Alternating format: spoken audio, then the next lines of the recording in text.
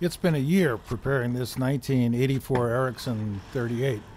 Well, let's put on some new rub rail from the Taco Company.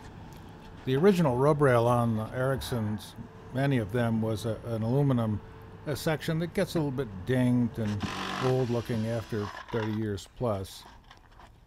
This goes on pretty easily. Took us about 4 hours after 2 full days of preparation getting the old silicone sealant off of the boat, which I replaced with Dow 291. And my friends Russ and Richard were a big help. It's really a three-man job.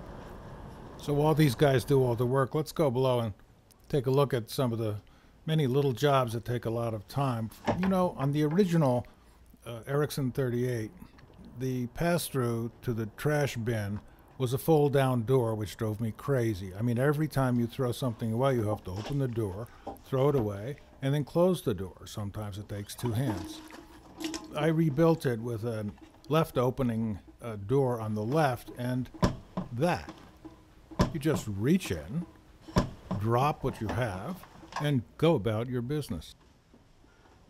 All these old boats have their wonderful teak interiors marred by dings and kicks and a dropped hammer now and again. It's pretty easy to fix. You just clamp on some old piece of teak, plane it down. And I think the wood doesn't matter so much as just restoring the original profile. Bunk boards are an old tradition and absolutely required at sea unless you like falling out of bed onto the floor. I think I saw this design in Don Casey's book. It's just a couple of U-shaped pieces of mahogany into which a 6-inch board fits pretty easily. But you know, those bunks were not comfortable. The previous owner had bought really expensive but very firm foam, which I couldn't sleep on, and here's the answer. The bit for this piece of mayhem is called an upholstery button drill, and it makes drilling foam pretty easy. And with 16 cushions on the boat, I wouldn't call it a Saturday morning job. Much more comfortable, though. I used non-marinized car radios on my boats, and I built a little teak holder for the iPhone and its Bluetooth capability next to it.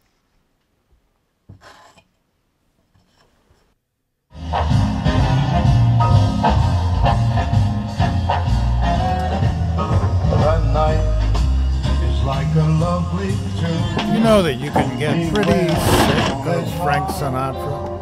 There's a mall in my neighborhood that plays Frank Sinatra day and night in its parking lot. My foolish heart, there's a line between love and fascination.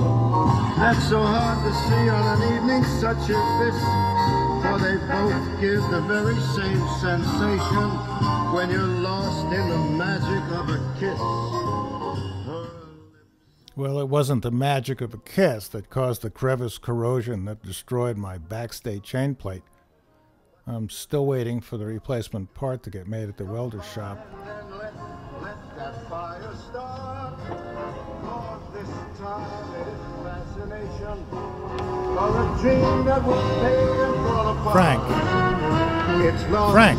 This time it's love, my Frank! Well, you got to have a bookcase. Books are heavy, they fall around, you don't want them to get wet. Pretty easy to make. Now for the bunk board on the port side, that's where I like to sleep, behind the table. I had to come up with a sort of a Rube Goldberg invention. There'd be a limited bunk board that attaches to the bulkhead under the table. So you get in sort of this way. This is where I sleep at sea.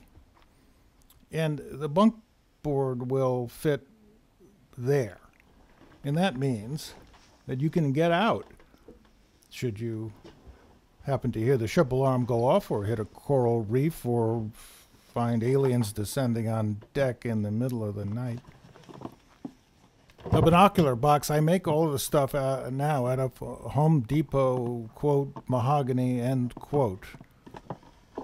It's good to have binoculars in reach, and especially a flashlight at night. Here's a great idea for $10.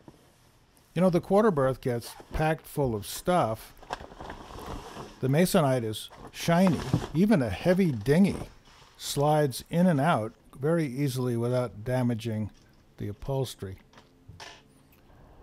When I first got this boat, this is what the electrical panel looked like. All of the grounds covered the circuit breakers.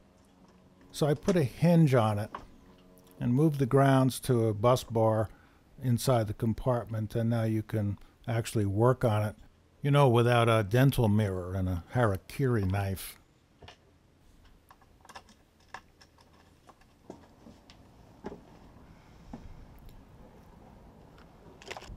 The gooseneck on our boats, this is a very popular Kenyan boom section with a typical 30-year-old gooseneck fitting. They're aluminum and they sort of wear out.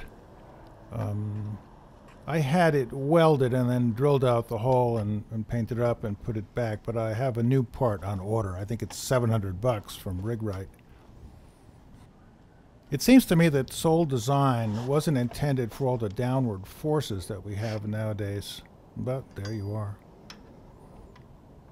All right, let's finish up the rub rail job. You know, this is by far the most important moment, because if you put this arrow facing backwards, that's the way you'll go. I think we're going in the right direction now.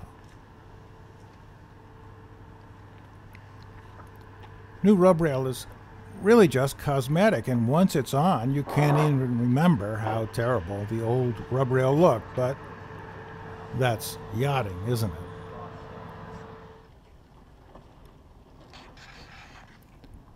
Sometimes I think, especially when I see kids in Optimus prams, wasn't it all a lot simpler then?